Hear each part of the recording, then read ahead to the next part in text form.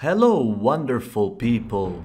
Demon Souls is on the horizon. We are all going to get our collective asses kicked. And to minimize your ass kickery, yours truly will offer valuable information to make your ass kicking a bit more bearable. It will be a refresher for people who already played the game and a time saver for those who didn't. This is the original Demon Souls. The creators have said that all weapons from the original Demon Souls will be back with an extra new weapon if you elect to buy the deluxe edition. Extra money have to be made, eh? They also mentioned that all weapons will retain their movesets. So looking at the original Demon Souls is a close representation to what we are going to get with the remake. Anyways, let's get into the meat of this video. I present to you the very large swords. However, we will start small. We will cover the straight swords first, then the large swords, and then the very large swords. So we will cover 3 classes in this video. I will cover all the other classes in other videos, which will be all available before the PlayStation 5 is officially out in the EU region. So what the hell are you waiting for? Subscribe and don't be left behind. Straight swords, your everyday spammer friend. If you ever want an easy ride and minimal activation of your brain cells, this is your class. The moveset is simple, elegant, and fast. Almost all the moves inflict slash damage. You get one thrusting attack or piercing attack in this game with your heavy one-handed move. This class shines while one-handed, with the exception of the heavy attacks while two-handed. All straight swords consume the same amount of stamina. This might change with the remake. They also all share the same moveset as well.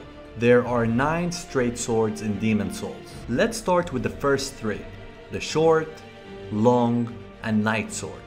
They all have the same attributes, while each is a straight upgrade from the one before it. Short sword being the weakest, and the knight sword being the strongest. They are all buffable with resins or spells. They are good for strength or quality builds, and can be infused accordingly. In case you're not familiar with the terminology, quality build means you are leveling both stats, strength and dexterity. The infusion upgrade path enhances the scaling on both stats. The infusion is named quality, a term that everybody uses in the Soul series, even though it's not called quality in any game but this one. These 3 swords cannot be infused with sharp being the infusion that increases your scaling to dexterity. My advice? Never use the short sword, never. Pick either the long sword or the knight sword. This of course depends on your preference. Let's move now to the 4th straight sword on this list, the broadsword. This weapon was a strength weapon throughout the Dark Souls series. Here, it is the complete opposite. It's a dexterity weapon and is the only one that can be infused with sharp, but in return, it cannot be infused with the crushing path, the infusion that increases your strength scaling. It can also be infused with poison or bleed, the only straight sword that can do that in the entire game. So, this is for the most part a dexterity straight sword, so pick it up if you're a dex fact based build. The 5th straight sword is the rune sword, the same weapon wielded by Ostrava, our friendly YouTube neighbor. I mean the NPC, you know, the one you keep saving from his ass getting kicked throughout the game? Yeah, that one. It's one of the better looking straight swords, but as we all learned while we are kids, don't judge a book by its cover. It increases your magic defense, alright, that's good. Oh, and it has strength and dexterity scaling, but you get almost 0 damage from that, even at high level. That's so wonderful. It's basically a weapon that has no scaling, so you might use it if you plan to not level up your strength or dexterity. It almost exclusively deals magic damage. Furthermore, its upgrade material, the colorless demon soul, a resource that is stupendously rare, like rarer than rare. And did I mention that it's unbuffable? My advice? throw this weapon into the garbage as soon as you get it, unless they tweak it in the remake, that is. The number 6 straight sword is the Penetrating Sword. Very intimidating name, yet kinda sexy. It's another sword that is as hot as Gal, but from the inside is as yucky as Ellen, and believe me, I hate to say that because it's my favorite looking straight sword by far. It's a pure dexterity weapon, again upgraded with colorless demon soul, and astonishingly, it does less damage than the freaking short sword and the garbage rune sword. It supposedly has 2 selling points. First, it has the longest range in this weapon class. The range is substantial, and if you're good with positioning, it might be worth it. It has stronger piercing attacks, but the bonus can be overshadowed by higher attack rating the other swords provide. Thankfully, it's buffable, so you can try to work around its flaws, but the colorless demon souls that is required for this weapon makes it hard to justify it. Use it for fashion souls, that's your best bet. I hope they do buff it in the remake. The 7th straight sword is the Crisp Blade. It's a unique weapon as it buffs your magic attacks by 30% while lowering your magic defense by 40%, a must-have for magic users. It scales with magic, but its primary purpose is to buff your spells, but you can use it to push back close enemies. The last 2 straight swords are the quote-unquote Broken Sword and the Blue Blood Sword. The Broken Sword's only purpose is to transform it into the Blue Blood Sword, as it is unupgradable as well. Remember that rule in the Soul series where you shouldn't have a weapon that is clearly superior to all others? Well, this rule doesn't exist in this game, as this sword proves. This is the only weapon in the game that scales with luck. Just like Anri's sword in Dark Souls 3, that was overpowered on release as well, but they nerfed it. Unlike the Blue Blood Sword, it scales with strength a bit and barely scales with both faith and magic. It also deals both physical and magic damage, or as the community calls it, split damage. The reason it's arguably the best high-level weapon in the entire game is because it can be buffed with Light Weapon. It's one of the few weapons that can be buffed while having more than one damage type. Light Weapon is a spell that adds magic damage to your weapon, and since this sword already has magic damage, the spell is amplified big time, and the result is playing souls in easy mode. Oh, and the strength stat and the dex stat hard caps its scaling at 40, but luck stat doesn't, so the weapon scales all the way up to 99 luck. Moreover, once you transform it from the Broken Sword, it's already at its full potential as it doesn't need any upgrading. So all in all, this weapon is over freaking powered. One thing is, I love the lore behind it though, as the theme it portrays persisted throughout the whole series. The weak that face injustices from forces outside their hands will prevail in the end, even if they are portrayed as inherently bad in history. The greatest strength comes from those who suffer the most. Now let's jump into the large swords, or as commonly known, great swords. This class has some of the best looking weapons in the game. If you like fashion souls, pick one of those baddies up. I personally prefer great swords from the Dark Souls series as they have better variety in their movesets than here. All great swords in Demon Souls share the same moveset, so picking one will be dependent on what you are going for with your build. The moveset is similar between one-handed and two-handed. The light attacks are the essence of this class, wide swings that can hit multiple enemies at the same time. The heavy attacks are bland and boring, but they do serve a purpose. Wide swings won't work on narrow pathways, so the heavy attack will be handy in those cases. Great swords in general are light, easy to use, and will serve you in almost every part of the game. Like straight swords, there are 9 great swords in the game. However, one of them is a story weapon, so I won't mention it, so we are down to 8 great swords. The first 2 are the Bastard Sword and the Claymore. These 2 weapons are featured in every Souls game. Both are for strength or quality builds. The Claymore is a straight upgrade of the Bastard Sword. It has better damage and range. Both weapons are buffable. For me, I'll go for the Claymore any day. The Bastard Sword has always been a black duck, no matter the game. The Claymore is one of those weapons that cater to many builds and playstyles. The third great sword is the Flamberg. Another great sword featured, yet again, in every Souls game. It's iconic for its bleed property. Just FYI, bleed works differently in this game compared to other Souls games. It's not bad, but poison and plague are much better. The Flamberg is the last great sword that can be infused on this list. It's the only great sword that is dexterity oriented, and as such, it can be infused with sharp, unlike the last two great swords. You can also infuse it with bleed or poison. The tearing infusion will increase its bleed damage even further, but if you really want to be creative, you can infuse it with poison. The result? A weapon that can inflict both poison and bleed at the same time. This is kinda unique, even for the whole Souls series. And it seems to be a fun weapon to troll players with in PvP. The fourth great sword is the Moroyan Blade. This weapon was unique to this game until it was featured in Dark Souls 3, bearing the same name and function, albeit much weaker in Dark Souls 3. The Moroyan Blade is not meant to be played or used as a main weapon. Its purpose is to increase all your damage output when your HP is low. The effect kicks in when you have 30% HP or less. It increases your damage output by a whopping 60%. Yeah, you heard that right. 60 freaking %. It can be stacked with the Clever Rat's Ring, which also increases your damage when at low HP.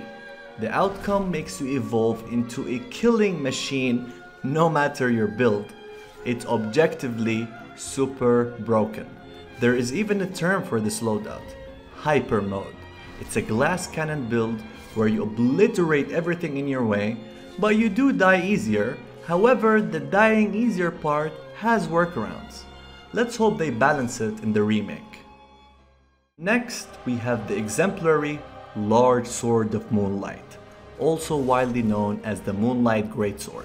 I pay homage to this weapon every time I cover any of the Souls game. My persistent and irrational love for this sword is, yes, abstract, but if only I have one in the real world. This is the OG of all OGs. This is the first Moonlight Greatsword in any Souls game, and what's really delightful is that this version is different from all the others. In every Souls game, the Moonlight Greatsword is a magic weapon, but here it's a faith weapon. The Moonlight Greatsword always emits beams of light in the series that gives a range option, but that is not here as well. Its uniqueness in this game is even more absurd, believe it or not. It flat out ignores shields. Yeah, you heard that right. You can't block any of its attacks, and if you try, you'll receive the full dose of damage. When you use this weapon in PvE, you won't even worry from blocking enemies. You'll never get deflected from someone blocking you, which basically makes some areas in the game act like a visit to Disneyland. It has S scaling in Faith, so it caters to Faith builds. Its damage is purely from magic. It weighs 2 units only, that's lighter than many straight swords. To top it all off, it can block 80% of magic damage, making it super unique in this regard, even in the whole Souls series.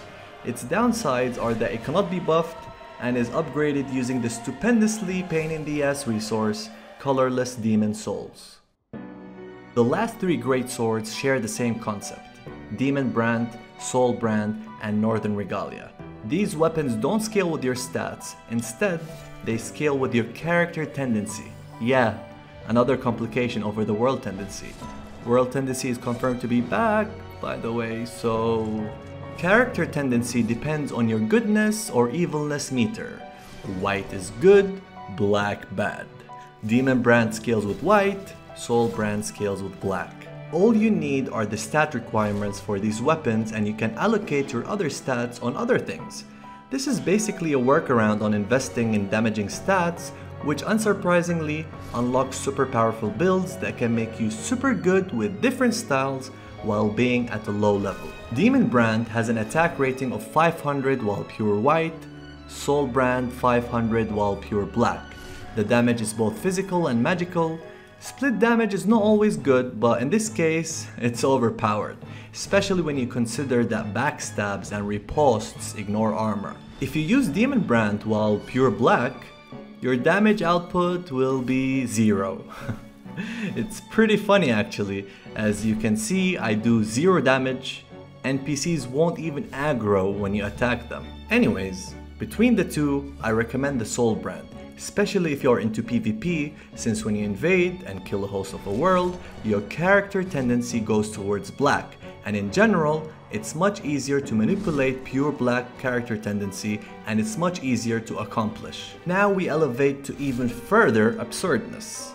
You can combine both swords to get the cute Northern Regalia, and when I say cute, I mean the meanest of the bunch. FYI, combining two weapons was unique to this game until it made a comeback in Dark Souls 3. This is yet another rule breaker weapon, just like the Blue Blood Sword. It scales either way, white or black.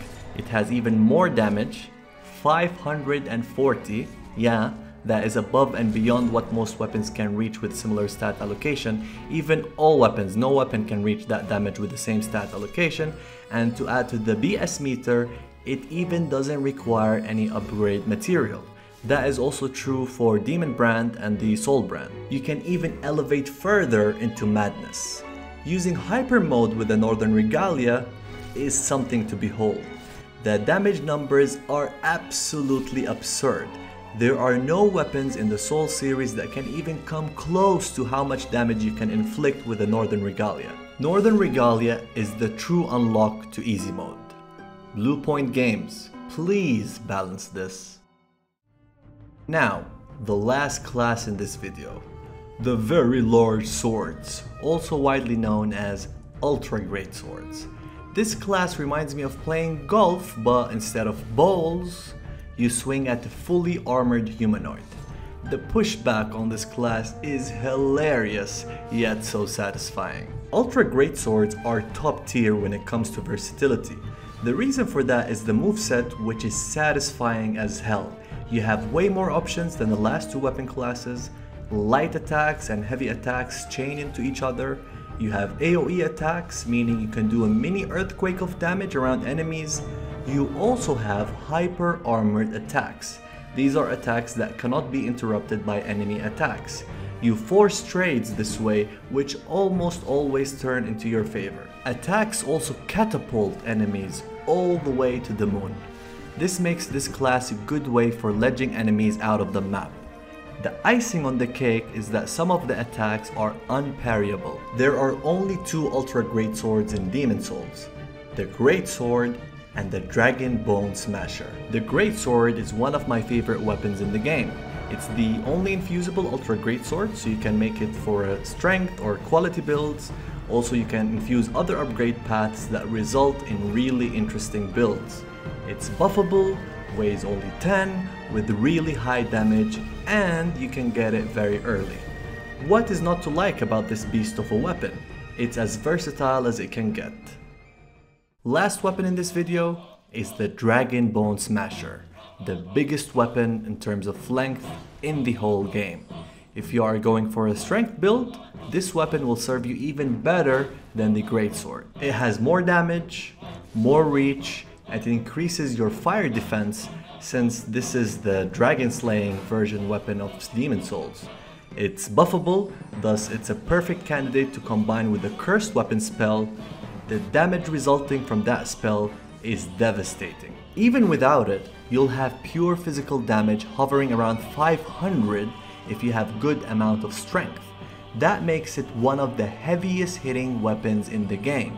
It weighs 20 though, double the weight of Greatsword, so you will have to use a ring slot or sacrifice defense if you wish to retain fast rolls. It also requires colorless demon souls for upgrades, and it cannot be infused with anything. The downsides of ultra great swords is that they consume an insane amount of stamina to the point that using the stamina ring is almost compulsory. And they hit off walls quite often, although I don't imagine the remake will have this problem, but we have to wait and see. Hey you! Yeah you! You know who you are, the wonderful person.